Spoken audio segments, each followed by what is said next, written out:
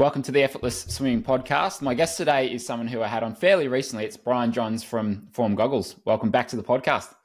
Thanks for having me. The reason I wanted to get you back on is, number one, because there's a whole bunch of new features that are just about to roll out with the Form Goggles, which I want to talk about, and I'm quite excited about. And some of the athletes who came on our camp recently in Thailand have been beta testing them and have really enjoyed the features. So I want to talk about those.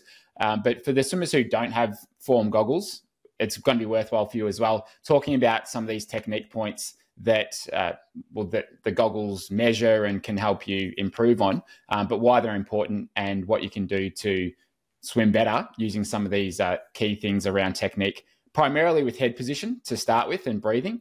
But we'll dig into that in a little bit more detail. So first of all, I want to start with the form score. So I guess I'll let you explain what this is, and then I want to talk about why I think it's such a good feature and a way for people to measure how well they're swimming. Yeah, so form score is a measure that we've come up with to be a truer measure of swimming efficiency. I think a lot of people try and find that balance between like increasing their stroke length, so trying to take fewer strokes per length or increase their DPS while maintaining or improving their time. And it's that kind of seesaw battle between like lengthening your stroke, but not lengthening it so much that you slow down. And then on the other side, speeding up, going faster, but in an efficient way. And so form score is kind of a updated tool to do that. We use it very specifically on, rather than like SWOLF, where you might count your strokes and count your seconds. It's a lot more specific. So taking your distance per stroke by the centimeter, taking your speed, meters per second. But then taking the next step where normalizing it for your height. So making sure that it's a little bit more unique to you. And then also being able to use it from a speed perspective so that you can actually use it in different pools. So rather than having like, this is your SWOLF in a 25-meter pool and a 50-meter pool, you have a form score that sticks with you across whatever pool you're swimming in. And so it just ends up being a more universal score for you to measure your efficiency and help to see if your technique is strengthening, weakening, or where it's falling apart when you're swimming. And it's essentially a score out of 100. And speaking to Scott, who works at Form as well, he's ex-Olympian, he said he was able to achieve somewhere in the low 90s, I think, for one of the swims he did recently. But he said the average user was like, what's the score, for the average user? It's on the lower end, isn't it? Like 40 or 50, somewhere like that? It's kind of in the middle. 45 to 50 is where kind of like the middle of the bell curve would be. And that's been most of our users are around that area. So that's like equivalent of like being a 2-minute per 100 pace and with a normal stroke count around that. And so as you strengthen, we find that like most of our maybe age group level triathletes might be in like the 60s. Maybe the pro levels might be more like 70s, 80s. And then to get to like a 90s is like, that's what I'm at too as a former Olympic swimmer. But we do see some like former competitive swimmers who get up to that range as well. I think it's good to know roughly where people sit. And if someone's getting a 40 or a 45 out of 100, initially it might go, well, hang on a minute. Like that's, I feel like that's not that good. But the thing is, just compare it to yourself, can look to improve on where you're currently at. And the good thing there is there's so much room to improve. And if you go from a 40 to a 50 up to a 60, that's a sign that your technique is really improving. So while initially, and I compare it to when people look at themselves swim, they go, oh, I can't believe I look like that. And they're quite, maybe a bit embarrassed about it, or they go, oh, I thought I looked better. Well, you've got a starting point now, and now you can go about improving. And the fact that it's individualized to height, and it's not just SWOLF, I think that's a much better approach for things. So it's basically just a score of your efficiency and speed, but I guess there's some secret sauce there, right? That you've had to put in all this data that you've got in Form, and you've had to work out a way to be able to give a score that really just tells you where you're at with your technique. Is that right? Yeah, I think it like what you see there, where it's like a lot of people might see it for the first time and be like, "Ooh, that's not what I would have expected." But we are scoring it across like our whole user base, which is like people who are adults learning how to swim, right through to former Olympians and stuff like that, on the scale of 1 to 100. And then like wherever you start is like a good starting point for you. If you start at 45, then try and incrementally go up from there. Might take just like improving your technique or improving your time. It takes a little bit of time to see the long-term sustainable changes, but you can also use in the goggles to see where it's like, okay, you swim 100 and you're like really strong, really fast on the first 25, but then you fall apart pretty quickly, and then helps you teach like how to manage your effort a little bit better. Remind yourself that, oh, it's falling apart, I got to get back onto whatever technique piece you're working on, and just really helps you give them a better tool so that you can really evaluate how your technique is going in the moment. That's what Scott was saying. He said, oh, that he did 100, I think, in a short course pool, and his first lap was 96 or something, and then he dropped off. It was like 92, 91. And he's like, hang on a minute. Like, I feel like I was pretty much the same. But then when he looked at the metrics behind it, he's like, okay, I took an extra stroke here, or maybe my rating dropped off. So even at that elite level, you know, it's that no one's perfect, and there's always things to work on. So that's how data like that can be quite useful, I think. Yeah, definitely. Like I have a similar experience where I'm trying to build my volume back up. And so I just did a set of like 15 100s best average the other day. And it's like, okay, the first 5, I'm in the right spot, but then I start to fall apart, and it's like, ooh, like you can see how much you're falling apart, like giving myself reminders to get back on it so that I can hold my time and my technique. And then on the flip side, I find with like a lot of the people who work at Form who've been testing this out a lot are more the recreational triathlete level. And they see the same thing where it's like, oh, I didn't realize how much harder I was going in that first 50. They learn to dial it back, be able to manage their effort across. And then it's like, just do a 200 and keep it all the same. How much different that can feel. And how much easier it is to just pull back the gear on the first length, be better at the rest of it, and just be able to manage things a little bit better. And those are kind of the very quick gains that we see people have using FormScore. That's a good one. It happens so often that it feels easy at the start. Let's say you're doing a 200. It feels easy that first 50. But if that's going to be 5 seconds faster compared to the rest of your 50s in that 200, well, you've probably gone out too hard, even though it feels easy. So it's, people who are new to the sport, it takes a while to be able to dial in the effort so that you don't blow up later on in an interval or in the session. And it's so incremental with how much additional effort you need to put in to go faster. Like it's so small and very hard to judge sometimes. And so that takes time, and having something like that, like the form score, for example, to be able to judge, okay, I put in way too much effort here and I dropped off a lot. To be able to see that data, I think for a lot of people can be very helpful, because it just shows you, or it doesn't lie. It's not going to, it's not subjective like perceived effort, I guess. It's just going to tell you where you're at with things. Yeah, like the other thing that we find is like finding that effort and being able to manage the training that's good.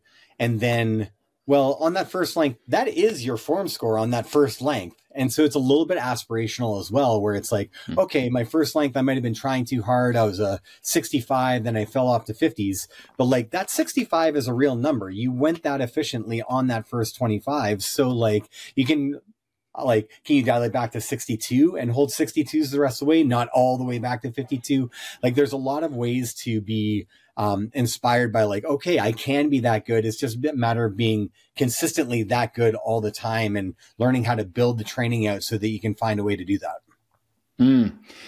So that's the form score, which I think is a great, just easy, simple way to measure where you're currently at with your technique efficiency.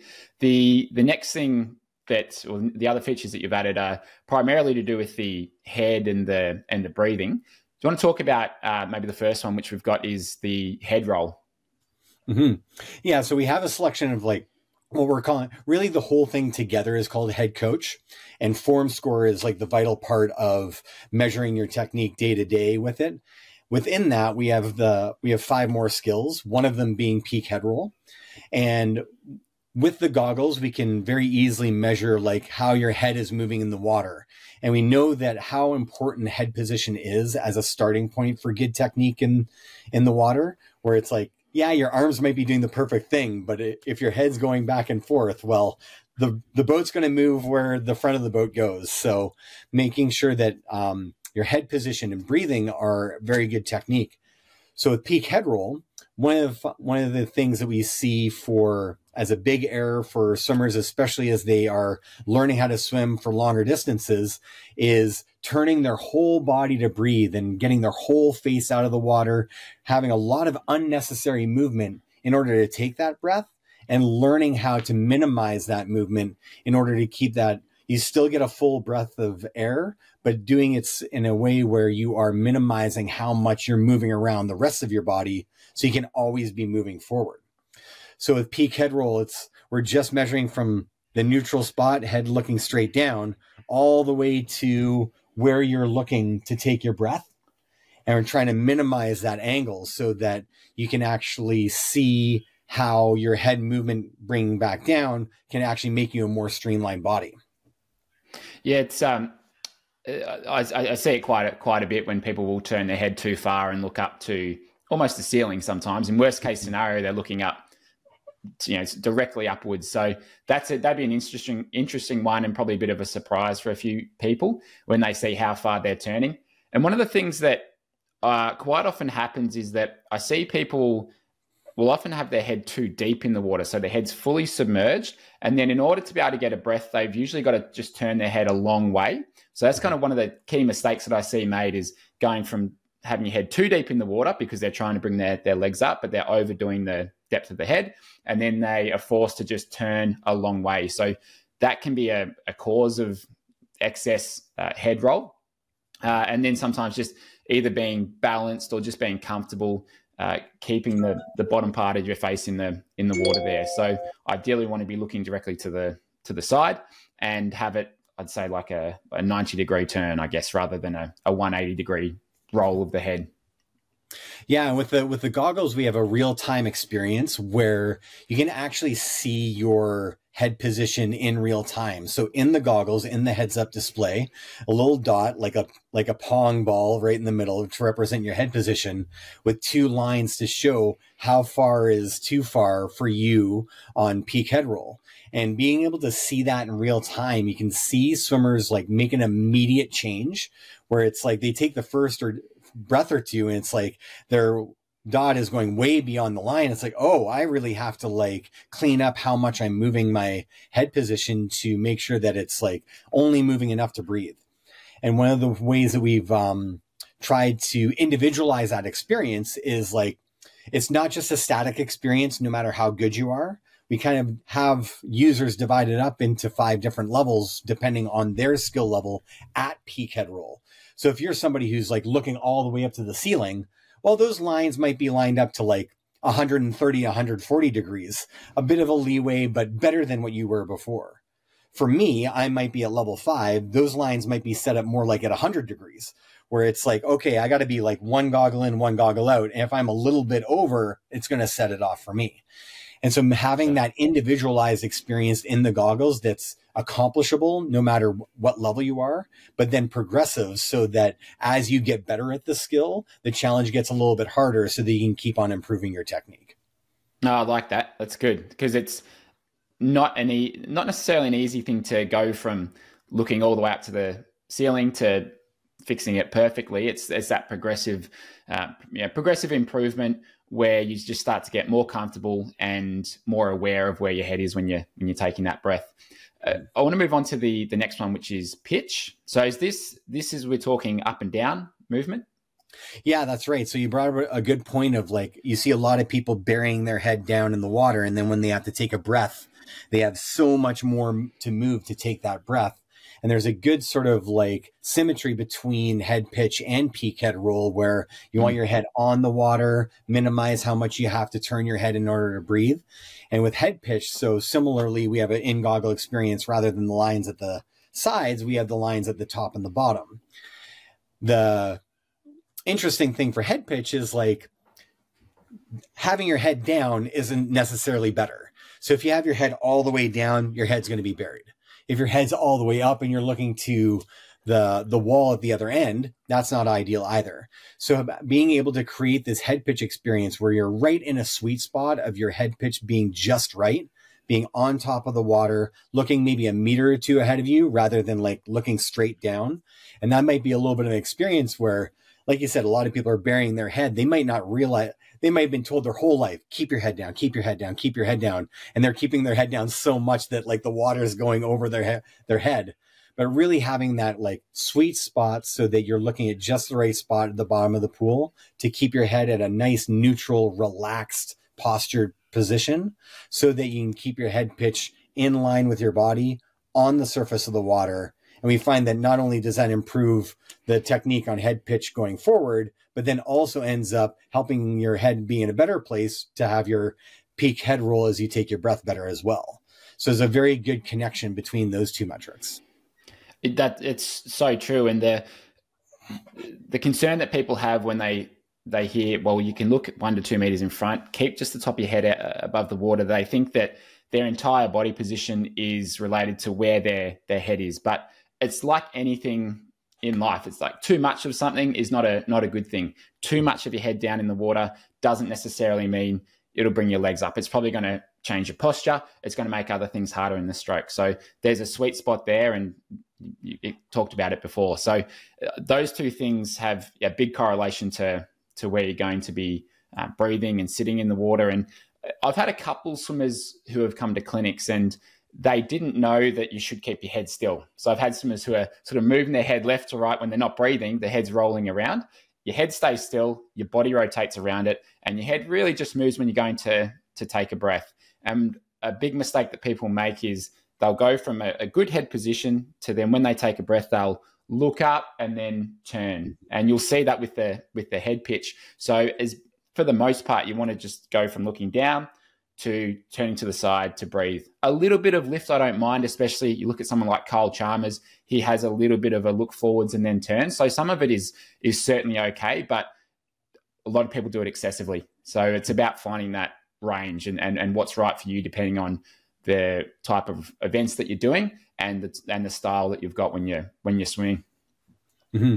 Yeah, like I completely agree where like oftentimes you see the swimmer lifting their head up, that might set off their head pitch in this experience, and then breathing. Also find the other way around it too, where it's like they're breathing with the pull of their arm, and so they end up rotating and looking backwards. You can see like that head pitch dropping down as they look backwards. Through their breath too. So just finding that, like, again, kind of that sweet spot during the breath to be like looking towards the wall, not lifting up, not looking down, and finding a good balance in their head position in order to keep their breath in time with their swimming. It's such a fundamental thing that you want to get right is that head position, but it's very easy for it to slip out of place, especially when you start to fatigue. And 2 weeks ago, we had our camp in Thailand, and myself and one of the other coaches, Mitch, we were doing a training session, and we had one of the other coaches, Sam, he was just taking us through this session because, it's been a long time since I've been coached from on deck because normally it's like, as you get older, you're not in a squad, you're just kind of doing your thing. But we were doing some sprints, and Sam said to me, just keep your head still, it's moving around too much. I'm like, oh, come on. But it's like, all right, well, that's great feedback because I just don't get that yet, from anyone on deck because I'm just training by myself or in a squad without a coach on deck. So it doesn't matter what level of swimming you're at, this stuff can still start to creep into your stroke. So that sort of feedback, especially from something like the goggles, is super useful. So it doesn't matter where you're at with it. This stuff still happens. Yeah, I completely agree with you. Like, I'm the same where it's like, yeah, I know a lot about swimming. I've been swimming on my own. So when you hear some feedback, it's like, oh, wow, I guess I'm doing something wrong here. But like with I've coached age groupers and masters and kids going to Olympics and stuff like that. What they're actually doing for technique or like the technical cues that we might be giving like an 8-year-old to a 20-year-old really isn't that much different, where it's like, yeah, you got to keep your head still. You're moving too much to breathe. Just a margin for error narrows, where it's like when you're teaching somebody to swim, it's like, okay, they might be like flipping onto their back and they're learning how to just turn their head to breathe. Whereas like that Olympian might be like, okay, you're Kyle Chalmers and you're like, okay, you're lifting your head up a little bit to breathe, try and do it a little bit less, or it's like the margin for error becomes like centimeters rather than like a whole process of doing it. And so it's just like that foundational skill and getting sharper and sharper and sharper at it. These experiences in the goggles really help out with that too. Now, the next one is we've got set pacing and interval pacing. Do you want to talk a bit about those two? Yeah. And so this is where we get a little bit more into like some of the, for competitive swimmers and general swimmers, this is important, but we really find with the triathlon community, being able to consistently pace so that they are effectively training and bringing that pacing into their races is so vitally important. And so we have set pacing and interval pacing. So the interval pacing, imagine doing like really long swim, maybe 1,000 meters in a row. It doesn't have to be that long, but just as an example. And you're just trying to hold the same pacing the whole way. And when you're doing your 1,000 or you're in open water or you're in like in the pool trying to do your triathlon, it's hard to maybe gauge that, okay, you're going hard at the start, your pace might be a little bit quicker, you slow down in the middle, you're building up, and you're really doing a lot of things by feel. So being able to have something to tell you in real time, are you on your pace? Are you under? Are you over? To be able to help you gauge your effort, especially through the interval, very challenging where you're doing it for longer, being able to understand like, okay, you really got to be smooth at the start to hold the same time from start to finish. And then taking the same method into a set where rather than doing a straight swim, you might be doing a broken set, 10 100s. Same thing though. Are you starting too hard on the first one? Are you starting just right? Being able to hold each of those 100s consistently so that the way that you're practicing shows up in the way that you race. And how's that displayed inside the goggles? Let's say you're choosing set pacing, for example. How's that appear? Yeah, so the way that we have it set up right now is that you'll swim your 10 100s, you do the first one, and that first one kind of sets your goal time. And so say you're doing 10 100s, your first one's 130. Okay, we're going to try and hold 130 the rest of the way. And then as you go through, what you're going to see in the goggles is the goal time at the top beside your running time. So you're going to see like 130 is there, and you see your running time ticking closer and closer up to 130. And then you might find on that second 100, it's like, oh, the 130 went past when I was 5 meters away from the wall. Okay, I got to speed up a little bit, manage my effort a little bit in order to match the pacing that I started with. And then at the same time, well, rather than trying to do like the mental math of, okay, I went 132.7. I was supposed to be 130. How far was I off? In the goggles, it'll tell you how far you were off your first one. And so you go 132.7. Okay, I'll show you the time. 2.7 seconds off. Try and do this to be able to get to your next one and just give you those subtle reminders of how to stay on pace as you're going through it. Yeah, that's really good. It's kind of like what you could do running for many years when you've got a Garmin watch on or something like that, where you can just see your pace, you can see where you're at if you're doing 400s on a track. That's something that's just been elusive for swimming for such a long time. So to be able to just know your running time it's so helpful. And there's been not that feature exactly, but that ability just to kind of see where you're at within an interval. That's one of the main things I've really loved about the goggles, is just having that immediate,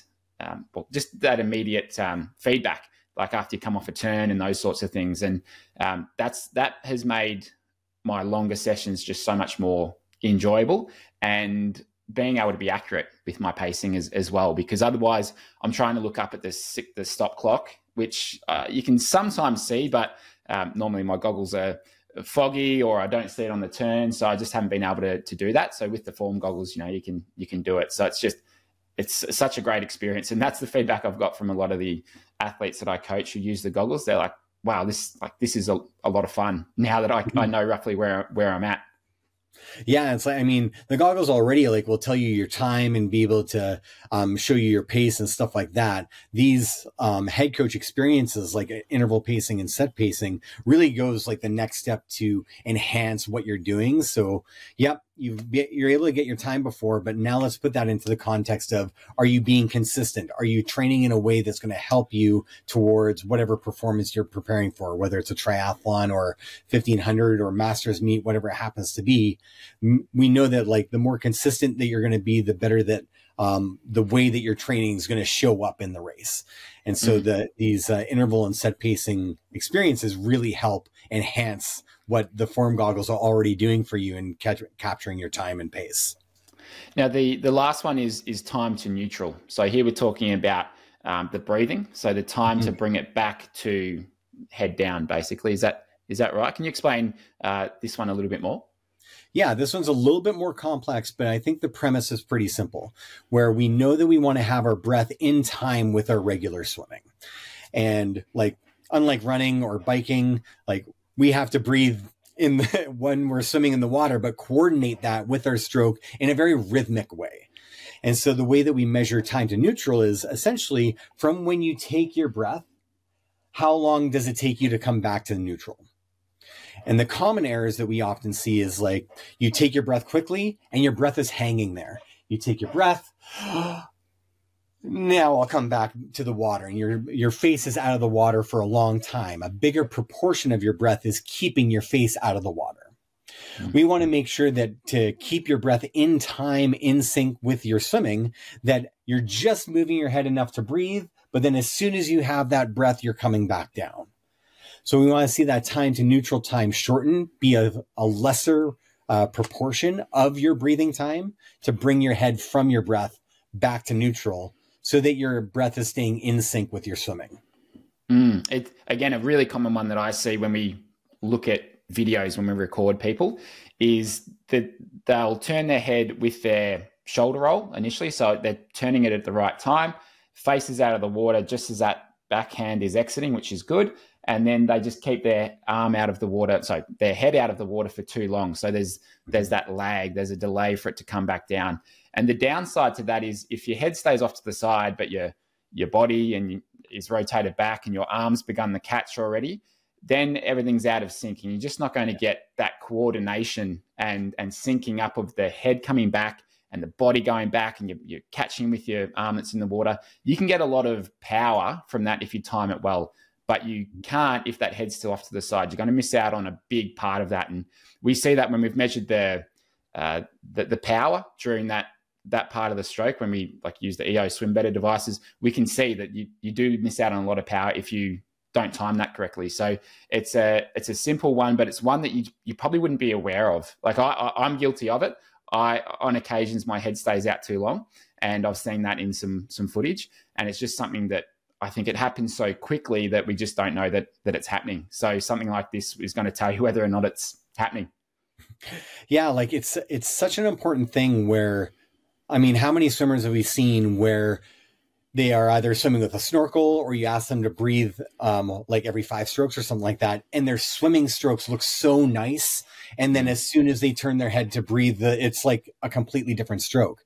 But unfortunately, like the cases for swimming is that you're going to be breathing every 2 or 3 strokes, like regularly. So that breathing stroke has to be ingrained into the coordination and be in sync with your regular swimming stroke.